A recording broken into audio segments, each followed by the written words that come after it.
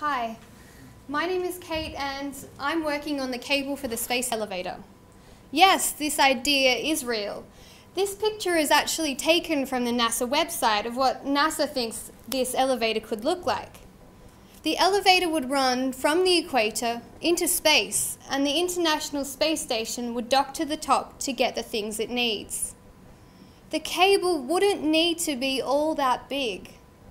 A cable the size of tooth floss can hold up a grand piano or a car. The cable is made from this stuff, carbon nanotubes.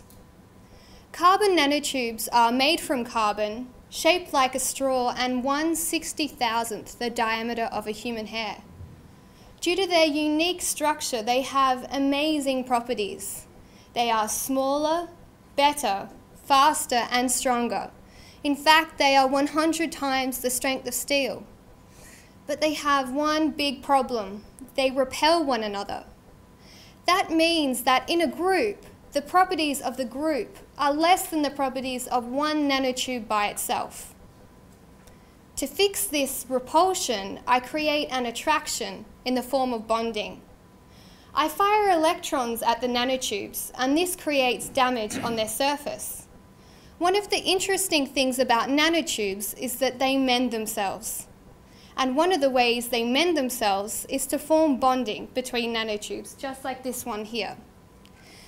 But just like if we have a break in our skin, when the nanotubes mend themselves, they don't mend perfectly.